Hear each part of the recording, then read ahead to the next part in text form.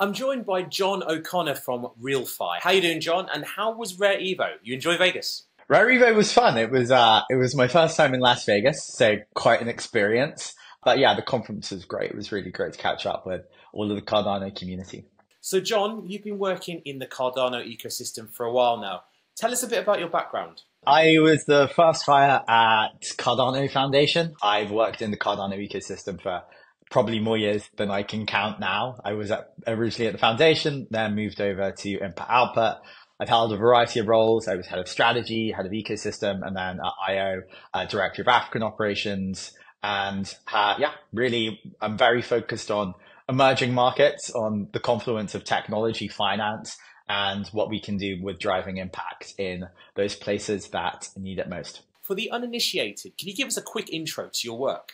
RealFi is a business set up to drive more lending and more investment into emerging markets. It aims to solve the number one challenge faced by small businesses in emerging markets like Africa, which is access to finance. At RealFi, we believe that a business, whether it's in Nairobi, Bogota, should be able to raise off the strength of the actual business, no matter where they're located.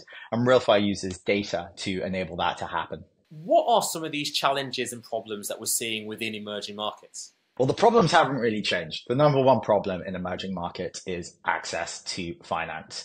If you think about the way in which Western economies work, a large amount of employment is really driven through large corporates. These are behemoth companies who can raise capital off public markets. And they're really who most people are employed by, if you were to think about somewhere like the UK. In emerging markets, it's pretty much the opposite. Over 70% of all jobs in emerging markets come from small businesses, or as the Americans would like to say, mom and pop businesses. And 50% of all GDP is driven by these companies, 1 to 5 sort of people. So when we think about what we can do to propel growth in emerging markets, it's really about making the fortunes of these small businesses better. And the number one way in which we can do that is access to capital. And that's the space in which RealFi operates. What sort of opportunities does this create within developing economies? So, if you're a small business and you don't have the ability to go to a bank for capital, really your every single day is focused on, do I buy A or do I buy B? Often both A and B could grow your business. It might be, do I buy more inventory as a shop to be able to sell more today? But what if I could also hire someone? So actually I could have a second outlet. So these sort of trade-offs are very typical trade-offs. And normally what we'd say in the West is, well, go and borrow some money so you can do A and B. That way you're going to maximize your growth. Without the access to capital, obviously you have to pick. You have to do these things from cash flow, which basically massively extends the amount of time it takes for you to grow. The opportunity of being able to provide finance to these businesses is really the opportunity to grow these businesses and therefore grow these economies. So, John, let's paint a picture of the current landscape. How are small businesses currently funded within developing economies at the moment? Well, currently it works very badly. You've got to understand the demographics of emerging markets. So you've got 75% of people under the age of 30, in some countries under the age of 25. And this huge army of young people are not going to work at large corporates. They're setting up small businesses. 75% of all employment in these markets come from small businesses, and 50% of all GDP is derived from it. So the question of how to support these young entrepreneurs is the question of how do we grow these economies? Currently, they're going to banks and banks are uninterested in lending to them. They don't have collateral. They don't have large amounts of transaction history to be able to draw from. And the banks would rather lend to government, who's offering them 18%. So this mismatch between the bank's incentives and the economy's incentive or entrepreneurs' needs basically means that they're incredibly poorly served by the financial structures that we have set up today. In our view, supporting this segment is going to be the crucial question for development in Africa and in emerging markets across the next 20 years. And at RealFi, we hope to contribute to that in some small way. And our solution is around data. We hope to use data to be able to prove that the risk of lending to these businesses is actually small enough or manageable enough that you can create a commercial model for lending to them. And we hope to rally capital across the world towards that cause. And we don't want it to be about, trust us or trust the small business. We want it to be about trust the data. And that's why we see RealFi as much of a data science business as it is a finance business. We ingest all of this information and we turn it into actionable intelligence for an investor to be able to make a commercial lending decision on. So far, we've done that to the tune of around $5 million. We hope to expand that significantly, fourfold by the end of the year, and then keep on growing from that.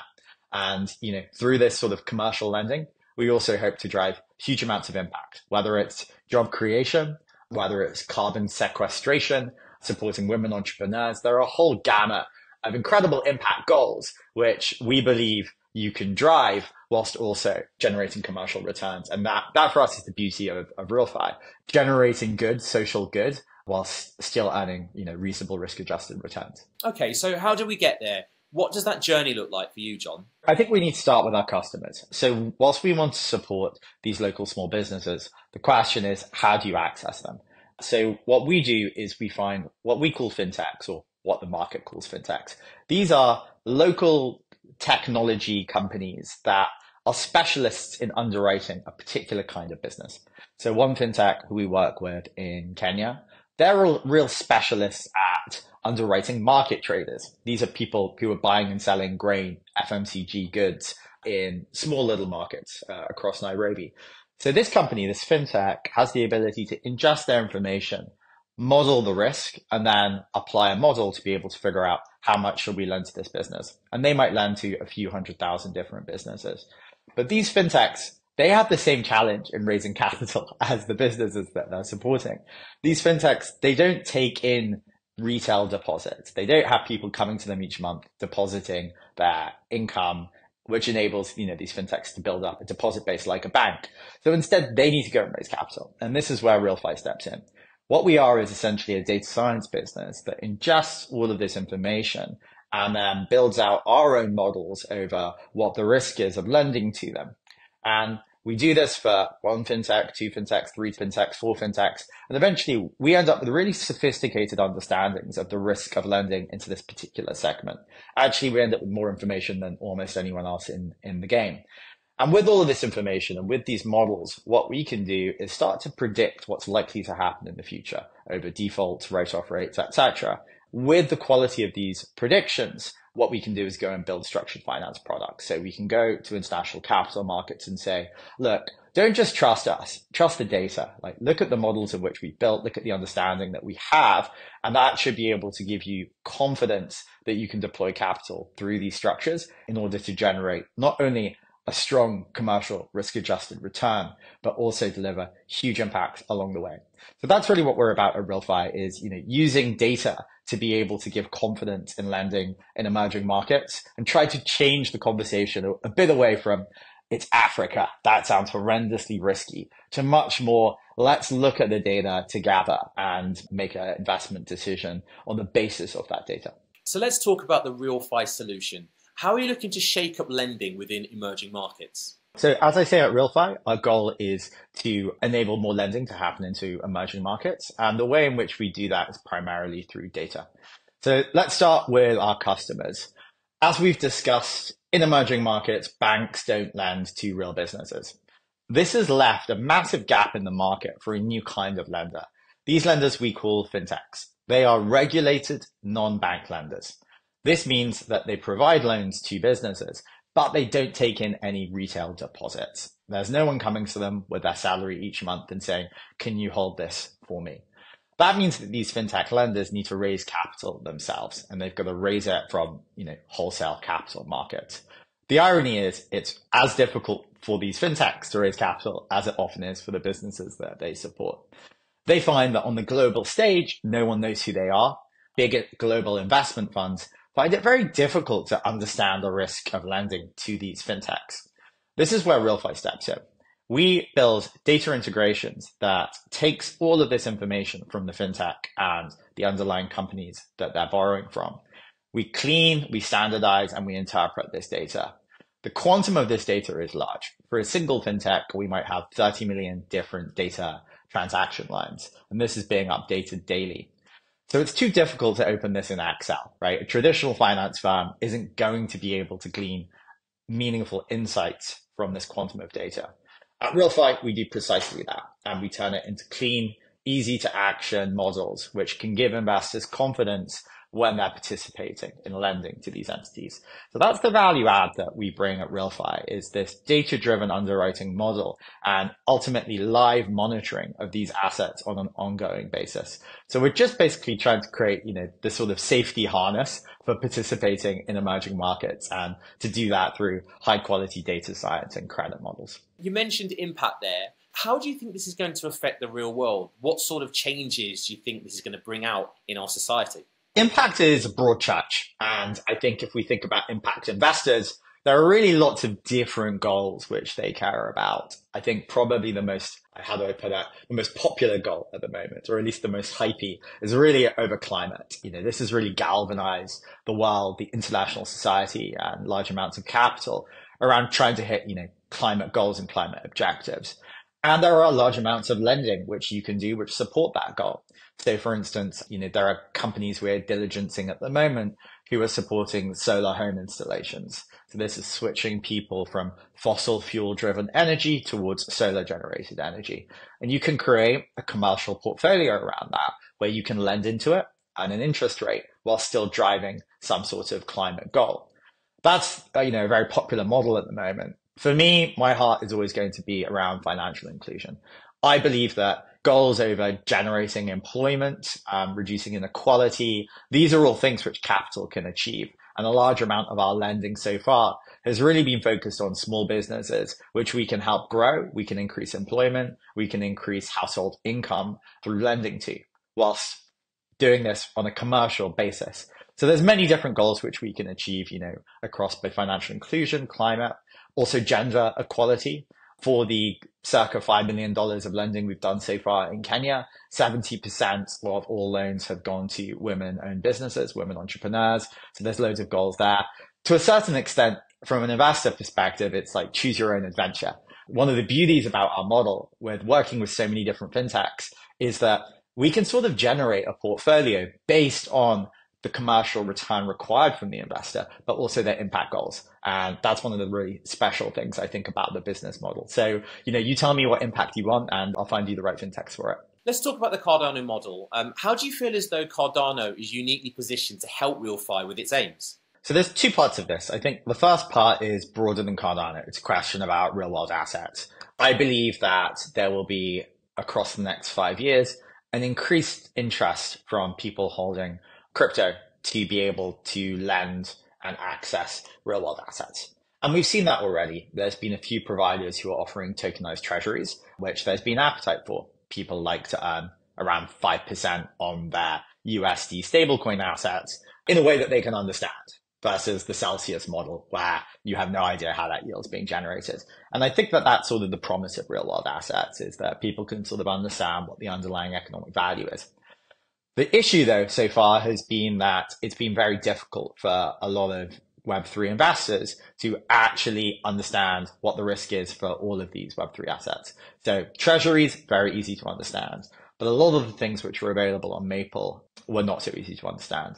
And, Alameda Research being one of the biggest recipients of funds from Maple is a good example of that. Did people really understand the risk that Sam was creating in FTX and his associated subsidiaries? They probably didn't. They were looking for yield. And this, for me, is the gap which we want to play in RealFi. We want to bring a data-driven and transparent approach towards the current health and value of these real-world assets. And I think that that's useful for the RWA space in general.